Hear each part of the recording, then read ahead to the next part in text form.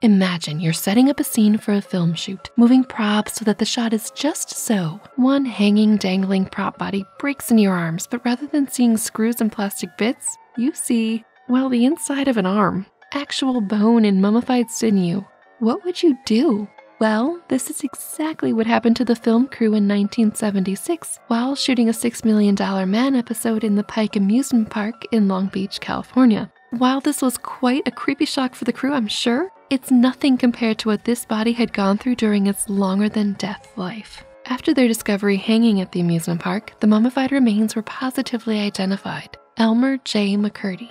Elmer, who has a few different listed names, was born in Washington, Maine on January 1st, 1880. So how his body ended up clear across the country nearly 100 years later is quite remarkable, and anything but resting in peace. Elmer had many jobs during his short life, training as a plumber early on and moving from state to state with this trade. He was unable to hold a job for long and eventually joined the military in Oklahoma, where he was introduced to nitroglycerin and its explosive properties. He would use this incredibly limited knowledge in his next notoriously short career, heists. Well, more like poorly planned and executed bank and train robberies. For his first heist, McCurdy intended to rob a train he thought to have a few $1,000s on board. After setting nitroglycerin charges on the safe door, it exploded, along with most of the contents that weren't scattered about. A 1911 newspaper estimates the robbers netted around $100, if that. Some reports also say that they were able to secure some silver as well.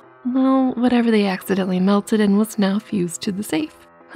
Train crew also managed to see the robbers' faces if the bungled robbery weren't enough. The second heist, later that same year, ended similarly. After spending hours deconstructing a bank wall with hammers, McCurdy set his nitro charges on the vault. The room was destroyed, but the safe was, well, safe. Another nitro charge on the safe failed to go off, leaving the crew to take only some coins that were outside of the safe. Mere weeks later, McCurdy, just 31, planned to rob a train containing $400,000 to go to the Osage Nation. Look, I never said he was a great guy. He, got the wrong train and ended up with less than $50, a watch, gun, coat, and 2 bottles of whiskey, and a $2,000 bounty reward for his capture. He went into hiding, drank his whiskey, and was discovered by 3 law enforcers, with whom he had a shootout for a relatively long time, considering he was just one guy and had been drinking. Anyway, eventually McCurdy was fatally shot, and his body sent to nearby Pawhuska, Oklahoma. But though McCurdy's living legacy was over, his story had only just begun. Elmer McCurdy's body was unclaimed by family, so the undertaker, Joseph L. Johnson, used arsenic, a then common way to preserve the body, in case next of kin eventually came calling. No one did, and wanting to be compensated for his professional embalming services, Johnson put McCurdy's body on display in the back of the parlor. He did a really good job after all, and charged admission. A nickel to see The Bandit Who Wouldn't Give Up. It's said that viewers would deposit the nickels inside the corpse's mouth for Johnson to collect later. The undertaker got many offers to buy Elmer's body, but the steady income the display provided was too good to lose. Eventually, 2 men claiming to be Elmer's family did show up to claim the body. They did all the footwork to substantiate their claim too, first calling the county sheriff and a local attorney, and arranging the body to be put on a train to California to comfort their worried mother. Oh. But of course, it turns out they were actually stealing oddities and curiosities for their traveling circus. The Patterson brothers had had their sights on Elmer's body for quite some time prior. Elmer began touring all over under names like the Mummified Bandit and the Outlaw Who Would Never Be Captured Alive. Eventually, this show was sold to another circus company, and Elmer's remains went with it. As the years passed, Elmer's body was bought and sold from one show to the next, always on the move. I have to wonder if the fact that this was a real corpse got lost along the way. Were buyers aware they were purchasing actual human remains?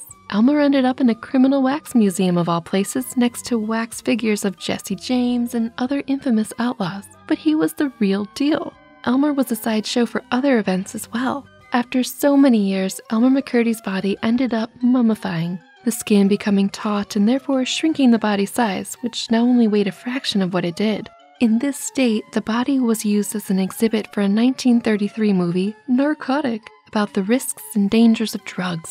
Elmer, though he allegedly had a drinking problem while he was living, was propped up in the theater lobby as a dope fiend and cautionary visual about what drugs could do. Utterly false, of course, but the director, unconcerned with the facts, claimed that the corpse's state was proof positive of drug abuse. His longest rest in peace up to this point seems to be the time he was stored in a warehouse from 1949 to 1964. Poor guy. But Elmer's film and TV career were not over yet. He appeared in the 1967 horror film She Freak, credited Elmer McCurdy as movie prop. He was then passed from hand to hand, being sold to the Hollywood Wax Museum along with actual wax figures. Again, did they know he wasn't wax? Around this time, Elmer's body was loaned to a company who displayed him at Mount Rushmore.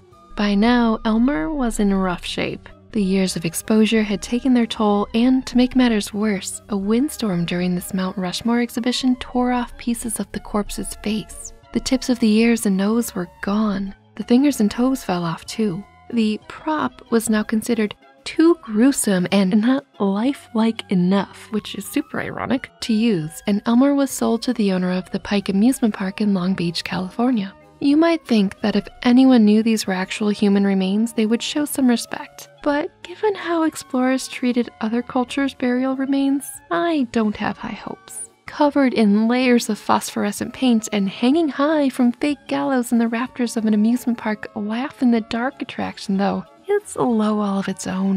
The 1976 finding of the corpse on set at Pike Amusement Park caused quite the stir. Law enforcement were called in, and experts were able to positively identify the remains as Elmer McCurdy. Radiographs, gas tests, and others, combined with trinkets in the corpse's mouth, such as a penny from 1924, and ticket stubs to a few sideshow exhibits, provided key context. Once Elmer was identified, his story was everywhere, and his remains were back in demand.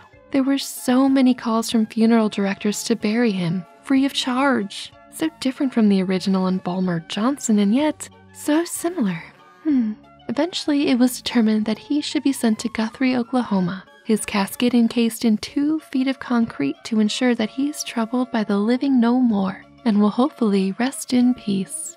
Eternal rest in peace, however, are not in the cards for Elmer quite yet, it seems. In 1986, Becky Lurker bought Guthrie, Oklahoma's historic Houghton Mansion-turned-Smith funeral home, restored it, and reopened it as a bed and breakfast, the Stone Lion Inn. The old corners table is still used as a focal point, and it's displayed right in the foyer for drinks and such. Imagine having a cocktail on a corpse block. Super macabre. In a rather inspired marketing move, the inn hosts murder mystery weekends. Guests check in and spend their weekend in character solving a crime and potentially being visited by non-living guests. The event is incredibly popular and controversial. Apparently, in the event's earlier days, the weekend would kick off at Elmer's grave, which is nearby. The participants would dress in black, drive in procession with headlights on to the Boot Hill section of the cemetery, and invoke his name to start things off in supernatural style. Poor Elmer's being called to go to work after all his touring? Can't even catch a break in death.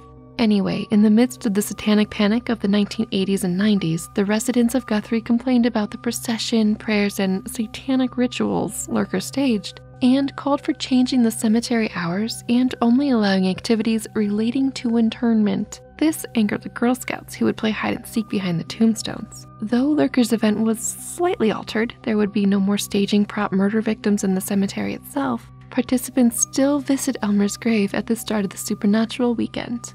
And if you stay at the Stone Lion Inn, you might just catch a glimpse of more than Elmer McCurdy to this very day. Elmer, though his life was relatively short, lived on for many years touring, and even today his legacy survives. He goes beyond the phrase working to death into working after death. But what are some of your thoughts? Let me know in the comments below. Thank you, friends and fiends, for taking this rather macabre tour with me. Do subscribe so you won't miss the next creepy and curious video. Goodbye!